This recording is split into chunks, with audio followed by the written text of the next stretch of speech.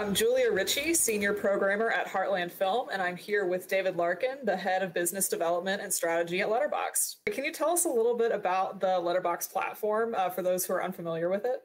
Sure. It's going to be 10 years old in October.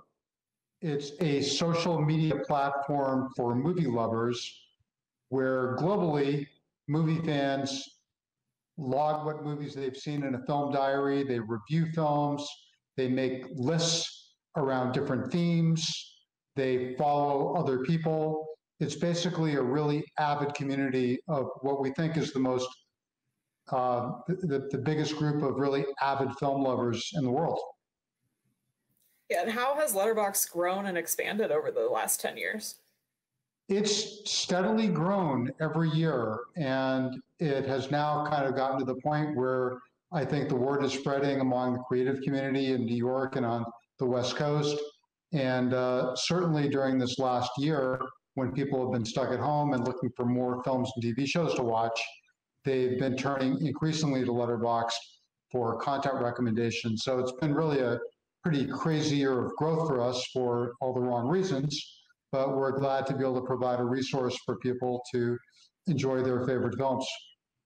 And how many users are on the site worldwide? We have about 3 million and change members, and then we have several million others who come to the site without registering just to look at film reviews perhaps, or get a sense of other people's opinions. And what is your favorite feature on the site? I think the voices of the Letterboxd members are so fun and distinct.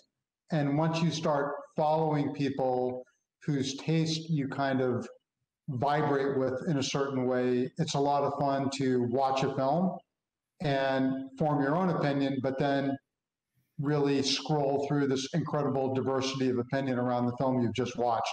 And also Heartland Film, we're also on Letterboxd with an HQ page, and our profile features all the lists of all of our past festival films, Truly Moving Picture Award winners, and more. So you can go to letterboxd.com/heartlandfilm to follow us, and you can also follow us using the Letterboxd mobile app. So thank you again, David, for chatting with us. Thanks for the time today.